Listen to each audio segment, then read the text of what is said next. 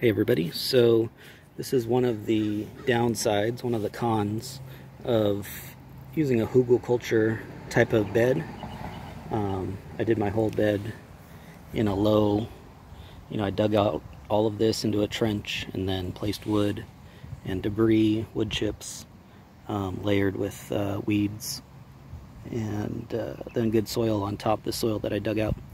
But when you disturb the soil like that, you get all of these weeds. It's really what, after studying some no-dig people and some soil scientists like Elaine Ingham, I-N-G-H-A-M, she's been doing that for over 40 years of just studying soil.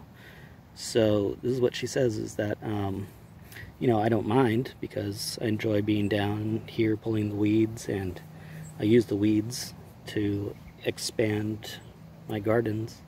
I recycle them all.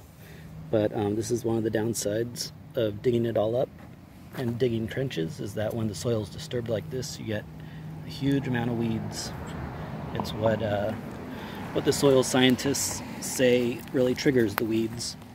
So that's one consideration. And it is why I'm doing a little bit more no-dig stuff lately, experimenting with that.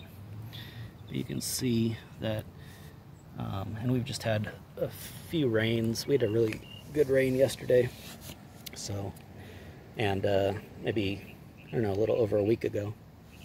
But you can just see that when the soil is completely dug out and disturbed, then the weeds are triggered. But, you can see all my seeds coming up. So, yeah, something to consider when you're thinking about what type of gardening method to do. Thanks.